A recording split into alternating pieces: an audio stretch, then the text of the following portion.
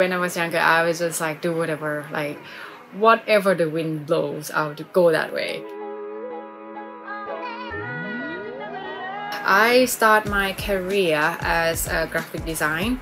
10 years ago, we don't really have a UX, a UIs, or product design. So I was juggling around between the print design, brand design, and website design. Starting my career was fairly unconventional. First job out of college was a financial analyst for a manufacturing plant. To go from a financial analyst all the way into managing infrastructure teams for a financial tech company is a really weird trajectory, and I've had some very cool experiences, very cool opportunities.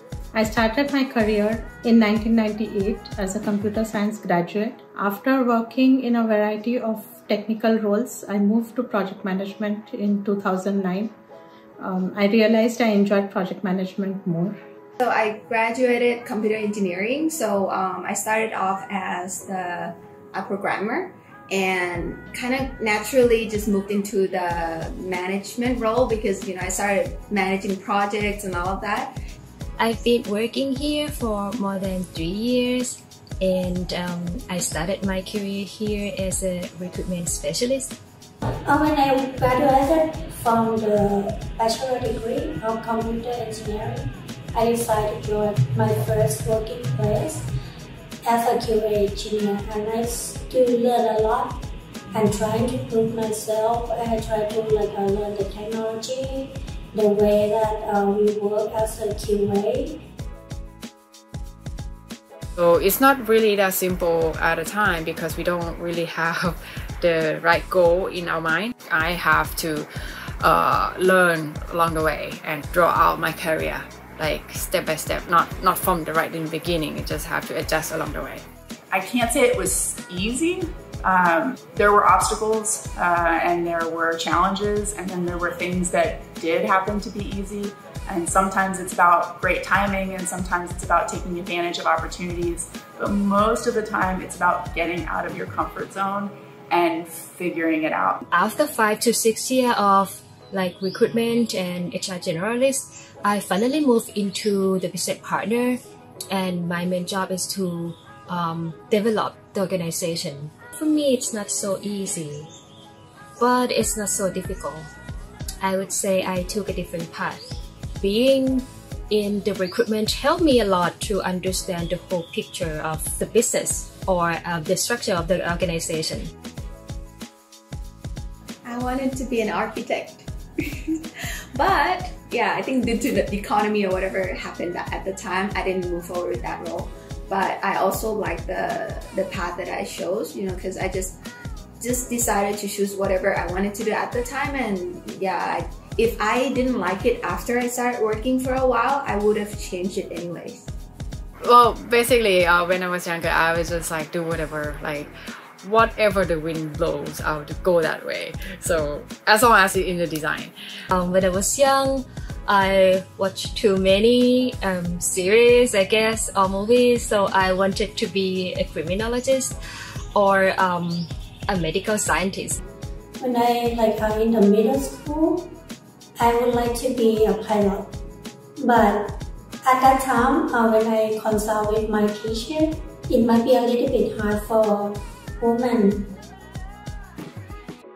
I think tech industry is not defined for either men or women. For me, it was defined by the interest. It probably kind of maybe a stereotype a little bit that think that this tech is for men. But nowadays, there's a lot more women that is interested in tech as well.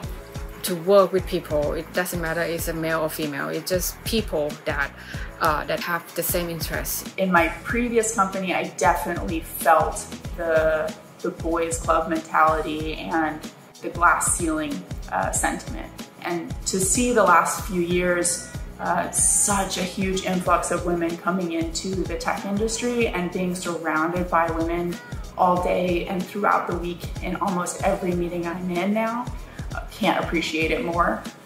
In my current position and at Omise, I don't feel that I see women in all levels of leadership and all levels of operation. I've been with the company almost 8 months. So far, I don't really see an obstacle associated with my gender. When I need to manage relationship with my colleague or my supervisor who are men, it might be a little bit harder than male, but I don't think it's a blocker. I believe that my supervisor and my colleague will focus on my work output rather than try to judge me based on my gender.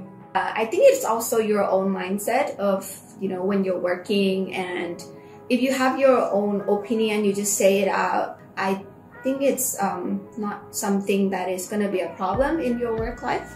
Contrary to general expectations, in India, there are many women in the tech sector, so I did not face much gender discrimination.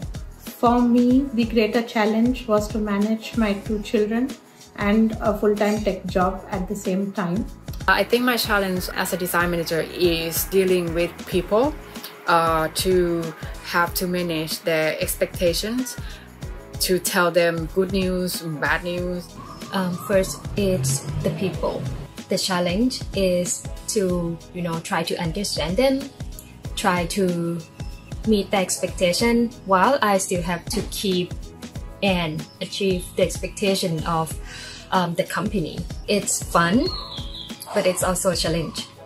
I don't think that I have much challenge except for the natural, the work challenge that everyone does. And I'm very lucky that I have a really great team here. I have a really supportive boss.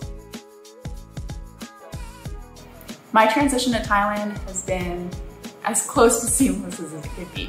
Our people operations team at Opners are just top-notch. I have nothing to compare to except I have friends and family who have done the transitions to working overseas, and no one has had such a simple experience.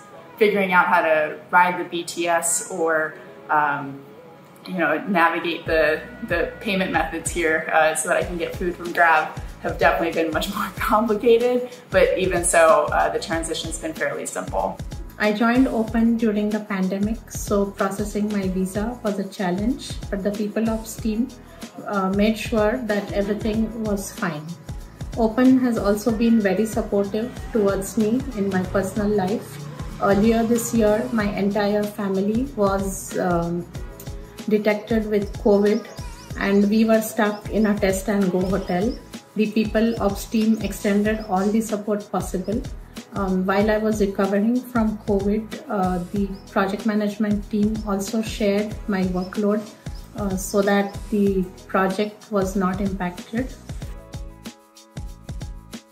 The learning culture helped me a lot in developing myself. We allow people to learn and trial. Even though I receive a lot of advice from my managers, I also feel that I receive a lot of trust, and that helps me to gain more confidence in what I'm doing. And if I have questions or if I have something I'm not sure, I know that I can bring it up. I know that we can create the open conversation with my managers. As an expat, one of the greatest challenges is fitting in with the company culture. At Open, we have a very inclusive and welcoming culture.